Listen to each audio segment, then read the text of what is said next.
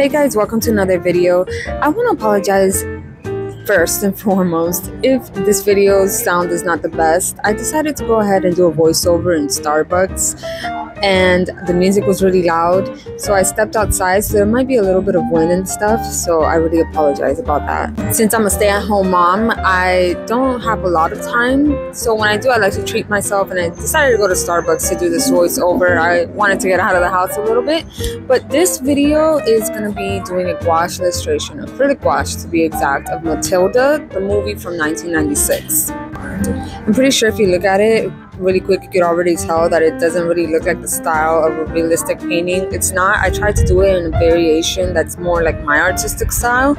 I don't really know if that came out great, but I have to say that I do enjoy the style, so I'm happy with it.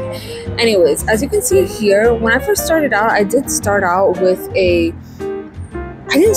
border, and honestly I haven't been doing that for the paintings in the past, but now I decided to put a border over it just to make it more crisp lines, because I realized when I'm going to print this as an art print or anything like that, it's a little bit hard to, it looks kind of rough because the negative space, which would be the canvas paper, and the paper that is printed on, it looks just kind of jagged and it doesn't look right. I don't know really how to explain that, but it just looks better if there's a clean line between the art itself and the printing paper. So I decided to keep that in mind when I was doing this for future art prints. You're also going to see that the colors that I originally put are not necessarily the colors that will be at the end. Sometimes I work like that, and a lot of the reason why I do that is just because I don't want to waste the paint. Acrylic gouache is really expensive, which actually kind of makes me think sometimes that maybe I'll be better off when I am done with them if I'm better off with just regular acrylic, even though it's not matte. But yeah, that's something that I have to look into and kind of decide. I really do enjoy the matteness of acrylic gouache though, so probably gonna stick with that, but who knows? My mind changes so much. I'm very indecisive. But yes, the original color of the hair that's going on and the original color of the chair, or not the chair, the table, it's going to be a different color. You'll see. And also the plate. Don't worry about that plate. As I'm drawing the garden in the back, in the window, if you're wondering what drink I got from Starbucks, it's a matcha latte with oat milk and still whipped cream. That's my favorite so far now. Before it used to be the pumpkin spice. And once that season was over, originally before that, it was a vanilla bean because I didn't really like the taste of coffee, but now I do and I love it. But matcha tastes awesome. Tried it for the first time a couple months ago, and yeah, I haven't looked back. So the reference picture that I have, in the reference picture, Matilda is wearing a blue shirt. It's a little bit more blue than this. It's actually like a regular, more, you know, traditional blue, sky blue, I guess. I don't really know what to call it, but this is a misty blue from Hoban acrylic gouache, and I just love this color so much. So whenever I have a chance to implement it into something, this mixed with the olive green and orange, these are like my favorite colors. Okay, so her ribbon is red, so I decided to keep that true to color. And then I moved on to the milk carton. Now it was a little bit difficult for me because I'm not very good with the hand lettering when it comes to like writing down the milk or anything like that. I really didn't know what to do exactly with the milk carton to make it look not realistic, but have some degree of dimension. I think towards the end it did come out good, and I rely a lot on towards the end, defining things, adding texture with colored pencils, adding shadows, adding highlights. I really rely on that in order to make this piece what I want it to be. So you're gonna see me adding playing cards to this scene. Now technically in this scene she doesn't have playing cards. Really what's going on is she's holding the milk, well, she's using telekinetic powers to hold the milk cartridge up and pour the milk for her. There is a Cheerio box in this scene, but I decided to take it out, and I decided to add the playing cards instead. Sorry, sometimes like when I'm recording, I really I have a I struggle with using words. I'm so sorry about that. But yes, and here we go. You see, I am adding the browns. Adding the browns to this table because this table wasn't originally in the reference picture purple. But yeah, I don't know, maybe the fact that I do add these serve as an underpainting and makes it a little bit better, so maybe that's a good thing. But yeah, in the beginning I just try to save as much paint as I can, and I try to implement it to a lot of things, and hopefully they work well as an underpainting. That's what I'm telling myself. Anyways, yeah, so I decided to add the playing cards because there's another scene which is in the living room and the playing cards are like suspended over the air, you know, so I thought it gave it a little extra touch, a little bit more interest than just the milk carton alone, since I wasn't adding the Cheerio box. Speaking of Cheerio box, I really enjoy drawing these Cheerios. When I drew them, they made me so happy. It made me feel like this piece was coming to life. I don't know. I wasn't really conscious about the perspective about them either. They're a little bit all over the place and they don't look necessarily correct as well as, you know, as far as perspective goes, but I just had so much fun drawing the Cheerios. I don't know why. And my favorite part of this painting, by the way, so far at this point, is the little blue hearts as a wallpaper in the background against that yellowish olive green. And one thing I've learned as I'm drawing the little details on the playing cards is that sometimes things need to be suggestive and they don't need to be literal. So I don't literally need to draw exactly the way that it is in the playing cards. I don't need to do that. I just need to make it look representative of that and the viewer can tell what it is.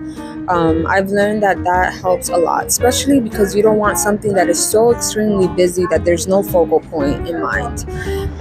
That being said, I think there is a level of complexity to this piece in the sense that there is a lot going on, but I do try to keep in mind now more than ever that there is a focal point to a picture and that not everything has to be in focus. I'm also a little bit aware that the style of character design is a little bit weird. I don't know what to say about that. I really enjoy drawing it this way. I enjoy the process of drawing it this way, but I don't know if the person, the viewer, the art collector, or whoever is looking or purchasing my art necessarily appreciates the style.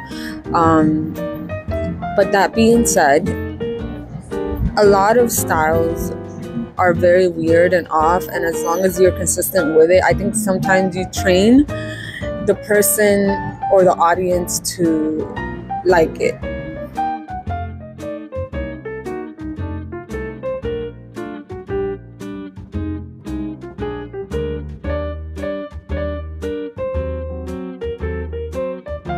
Usually the first thing that I go to is the face. That's what I like to paint with first. But I realize a lot now that when I go directly to the face first, it kind of just, it doesn't go with the rest of the painting. I kind of need to do the background or large pieces in order to get the mood of what type of color scheme I'm looking for. Because although I try to plan color schemes ahead of time, I don't always follow it. A lot of times I just go on a whim and I just use my intuition and just go by that instead of following the color scheme that I had originally planned. Also because I'm not that great at mixing yet, so because I'm not that great at mixing, a lot of times I just settle for colors that are not the exact that I wanted to use in the first place. So what I did is I like to focus on the background first, get the feel, the mood, the hues and tints of the background, and then focus on the character itself and apply that lighting or that feel or that aesthetic to the character after. Otherwise, I would just be painting the character, doing the background, and then repainting the character again to match the background.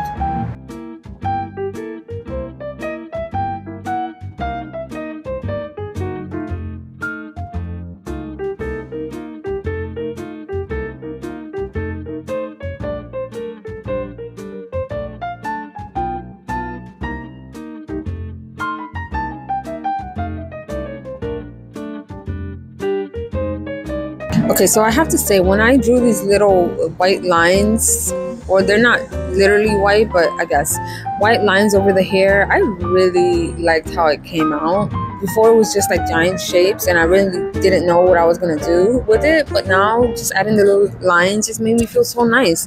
And then later on in the future when I'm adding the shading and stuff like that, it just comes to life more and I really like it.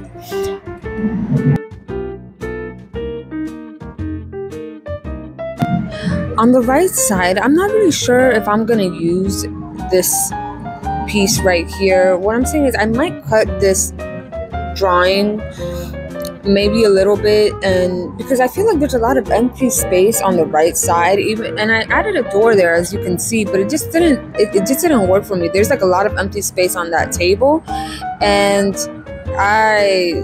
I don't know, I might have to cut it. That being said, as you can see here, I already added the colored pencils, and I really do apologize. I didn't do that beforehand, and the reason, or I didn't record it, and the reason why I didn't record it was because it was late at night. I couldn't sleep. I was obsessed about this, and I really wanted to see how it would come out with the colored pencils, and I didn't bother to record it, so I do apologize that.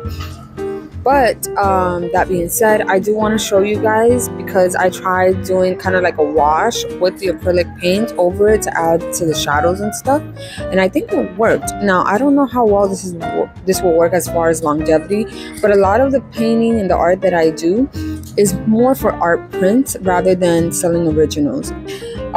So I'm fine as long as it shows up and it looks good as an art print. I think one way in going about the glazes is to actually use a medium for it. So there's like a blending medium that you can use. It makes it a lot thinner, and so it makes it translucent. That would be a great way to put it, I believe. I just couldn't find it. I was kind of looking for my art stuff, and I was kind of like in a time crunch, so I couldn't find it, but I know I have it somewhere, and I do want to try that later on. I want to try it and see, because if it works with acrylic gouache, which it should, because acrylic gouache is just acrylic matted down, or so I've heard, then that would be a great solution for it, instead of watering down the acrylic and losing a little bit of the binding agent that it has. If you don't want to do that, however, you can also just edit it on digitally. Just go to Photoshop or Procreate. I like to use Procreate. It's very simple, it's very easy, and it's just a one-time cost.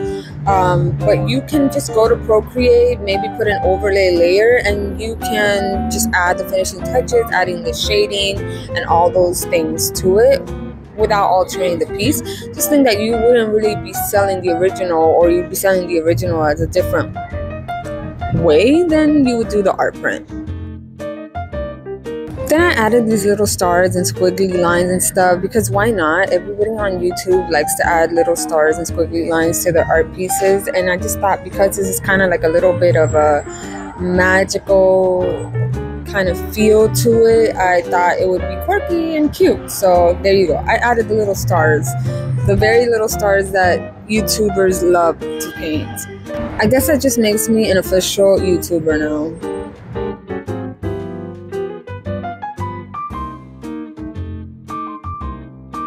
Then I decided to add these little pink lines to the table as well, and the reason for that is because I wanted to kind of change a little bit of the feel of the color scheme. I feel like it was a little bit too warm or a little bit too yellow, and so I decided to add that pink to kind of help with the color scheme a little bit, if that makes sense. And like I said earlier, don't worry, that plate is going to be painted. Oh my goodness, it was bugging me.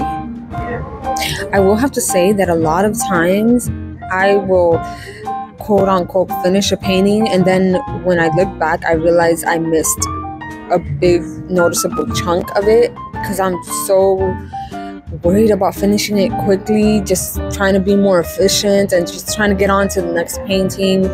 I don't like doing that. I think that's something that I definitely need to work on. I need to take my time, and I need to enjoy the process. I did enjoy the process. I just need to be more in the moment. Yay, we're finally painting the bowl. We're finally painting the bowl. And so I did it like two tones, a little bit lighter yellow, a little bit darker yellow, and yeah, made a bit of a difference. But you see, there's a lot of yellow going on, so it needs a little bit of pink or cool tones to kind of like balance it out. And this is the part that I guess most people enjoy, which is taking the tape off. So I find it that if you see here, I kind of let the tape stay close to the paper. You see, I don't like just lift it high up. My finger's always close to the paper, and I took that from, oh sorry, that's caught. Hold on. All right, so I took the tape off just because in that way, because I saw how other YouTubes have done it, and it really does help so you don't rip the paper. So keep your finger or keep the paper in the angle that you're seeing right here. It will help you so much when it comes to not ripping or damaging the paper. By the way, guys, please let me know if you have any ideas as to what I should draw next. I do have a painting coming up next, but if you have any ideas of anything that I should draw, I would definitely take it into consideration. Thank you so much for watching this video. If you stayed to the end, truly thank you so much. I hope that you enjoyed it. I hope you got a little something out of it, and I'll see you on the next one. Have a good one. See you.